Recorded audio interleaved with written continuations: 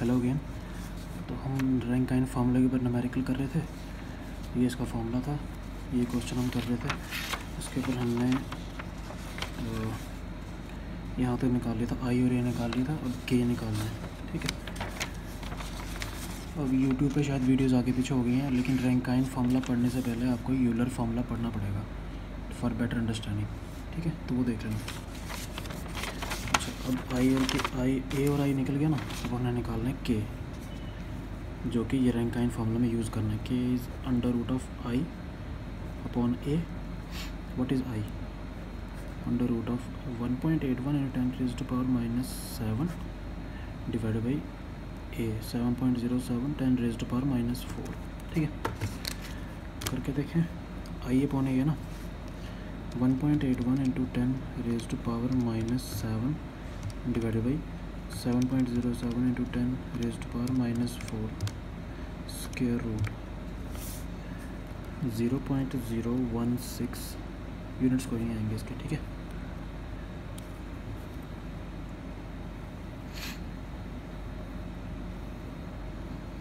Units अगर रखने हैं इसके, तो इसके नोट मीटर 4 होता है, इसका मीटर स्क्वायर है तो मीटर स्क्वायर ही आएगा ना। ठीक है, अच्छा आगे चलते हैं। अब सारी चीज़ें निकल गई ना कि अब आप ये रैंकाइन फार्मूला लगा सकते हो। Therefore B C will be equal to, formula क्या है, सिग्मा सी इंटू ए अपॉन 1 प्लस ए इंटू एल ई अपॉन के का होल स्क्वायर। ये फार्मूला है। ठीक है, निकाल दिया अपने सारे पार्ट। सिग्मा सी कितना है? सिग्मा सी आपको गिवन है 550 into 10 raise to power 6 into A area पर निकाल दिया है 7.07 इंटू 10 रेज़ टू पावर -4। ठीक है, इंटू 1 प्लस ए कितना, स्मॉल ए 1 Rankine constant 1600 into L E equal length आ गई 1.5। ठीक है, डिवाइड बाई के यहाँ लिखा ऊपर ना 0.016 स्क्वायर। ठीक है, इसको सॉल्व करना। अब 550 into 10 raise to power 6 into 7.07 into 10 raise to power -4।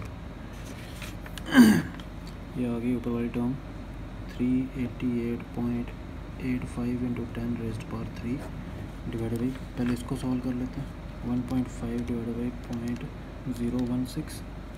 ठीक है, इसका स्क्वायर है, जो भी आया इसको हम डिवाइड करेंगे 1600 से 1600। ठीक है, और प्लस 1 करेंगे तो बन जाएगा 6.49।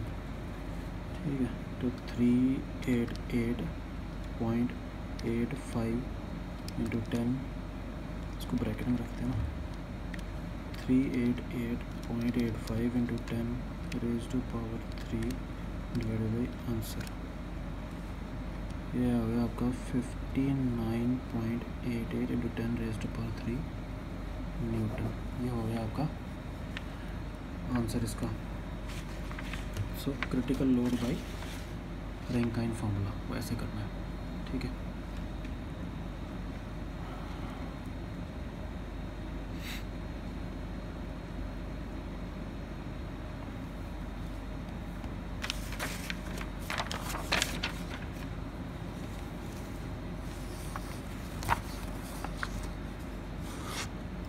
एक और न्यूमेरिकल देखते हैं कैसे करना है। क्वेश्चन है, ए 1.5 metre long column has a circular cross section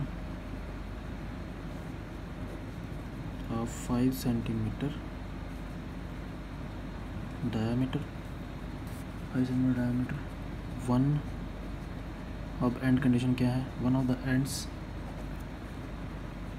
of the column is fixed and other is free.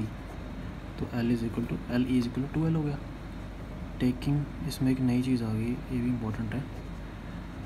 taking factor of safety has 3,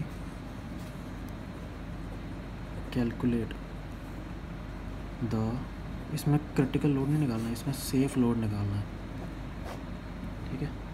safe load using number 1 रैंकाइन्स formula,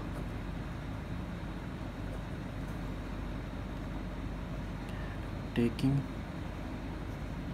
sigma C 560 Newton पर millimetre square, और इसमें ए भी होता है ना, and A is equal to 1/1600, ठीक है। और सेकंड इधर इज फ्री। दूसरा आ गया यूलर्स फार्मूला से आपने निकालना है, दोनों फार्मूले यूज़ करके आपने क्वेश्चन निकालना है। यूलर्स फार्मूला, ठीक है। और इसमें ई कितना दिया है, यूलर्स फार्मूला ई काम आता है 1.2 × 10⁵ न्यूटन पर मिलीमीटर स्क्वायर, ठीक है। ये क्वेश्चन आपको दिया हुआ है।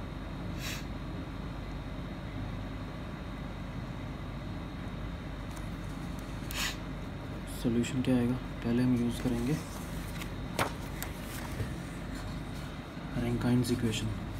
रैंकाइन फार्मूला यूज़ करके, रैंकाइन फार्मूला क्या कहता है, critical load is equal to, पहले गिवन लिखो ना, गिवन क्या है, लेंथ कितनी है 1.5 मीटर, ठीक है।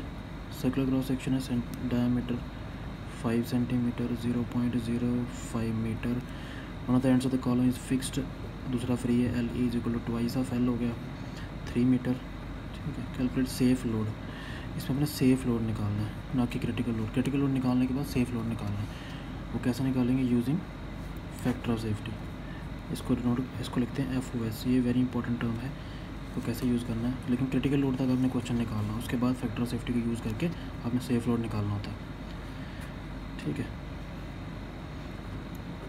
सेफ लोड, ठीक है।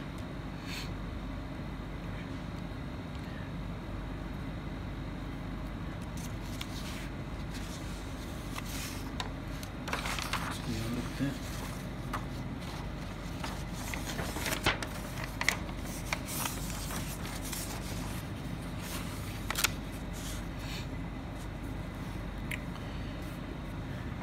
क्या है यूलर्स फार्मूला, पहला आ गया रैंकाइन्स फार्मूला, ठीक है। रैंकाइन्स फार्मूला क्या कहता है, critical load is equal to sigma C into A upon 1 + a into LE upon के का होल स्क्वायर, ठीक है। तो सिग्मा सी आपको दिया हुआ है, ए निकालना है, ए will be equal to π/4 into D square, ए की सिंगल सॉलिड कॉलम है, π/4 इंटू डी है 0.05 square, 0.05 square multiply by pi divided by 4, 1.96 10⁻³ metre square. Area निकल गया। और क्या निकालना होता है, आई, क्योंकि के के लिए हमें I/A चाहिए ना, आई इज़ π/64 d⁻⁴। ये फार्मूले आपको सारे टिप्स पे होने चाहिए, तब क्वेश्चन निकलता है। 0.05⁴, 0.05⁴ multiply by pi divided by 64, 3.07 कर लो, 10⁻⁻7 मीटर⁻⁴।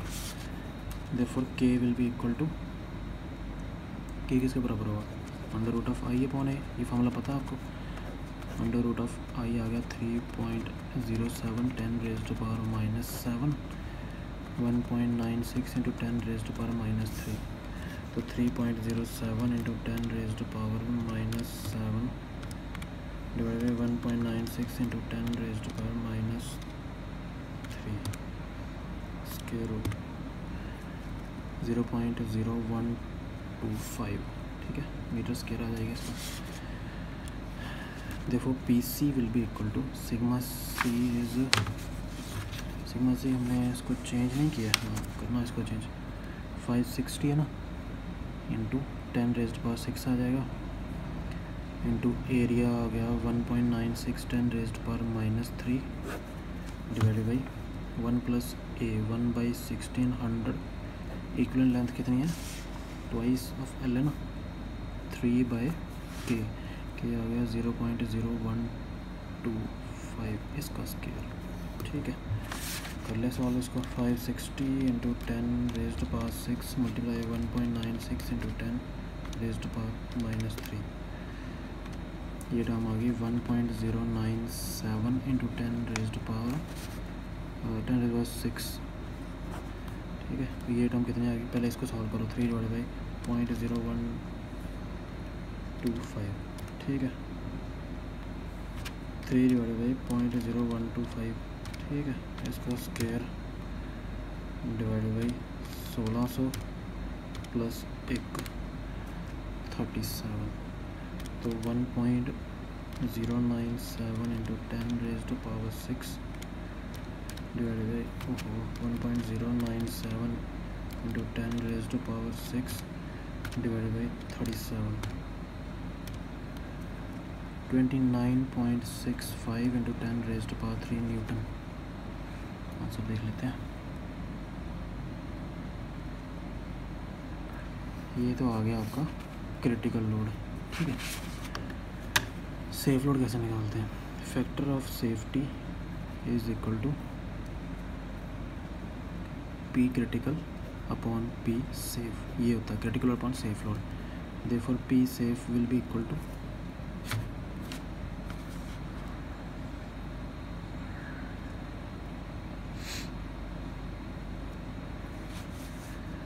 पी सेफ कैसे निकलेगा, critical load upon factor of safety. ठीक है, 29.65 into 10 raised power 3 divided by factor safety is 3, this is 9.88 into 10 raised power 3 Newton. ये है सेफ लोड।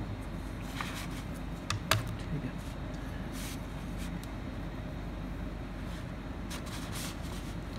यूलर्स फार्मूला वाला आप खुद पार्ट कर लेना। ठीक है, मैं इसका आंसर ले देता हूँ। क्रिटिकल लोड कितना है यूलर्स फार्मूला में, जो इनके अकॉर्डिंग है 40200 न्यूटन, और फैक्टर पी सेफ आ गया 1340 न्यूटन। ये आप खुद निकाल लीजिए, क्योंकि हमने एक क्वेश्चन 2-3 क्वेश्चन निकाल लिए हैं इस टाइप के। Okay, thank you.